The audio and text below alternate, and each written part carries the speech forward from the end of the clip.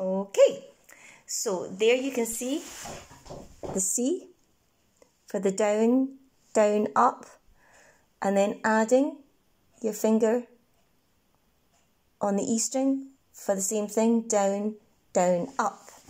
So that first row, down, down, up, and then add your finger.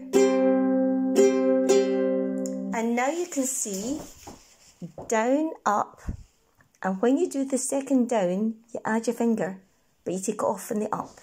So it says down, up, down, up. And then on the C7th, down, up, C, C7th.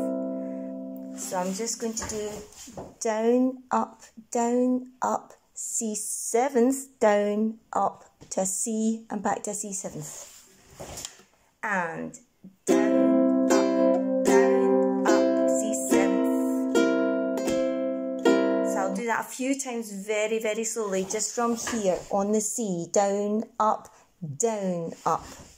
3 and 4, and down, up, down, up, down, up, down, up. Again, 3 and 4 and down, up, down, up, down, up, down, up. So if I play the first line, when it's just the C and then the C with the E string finger, it's down, down, up, down, down, up. Again, down, down, up, down, down, up.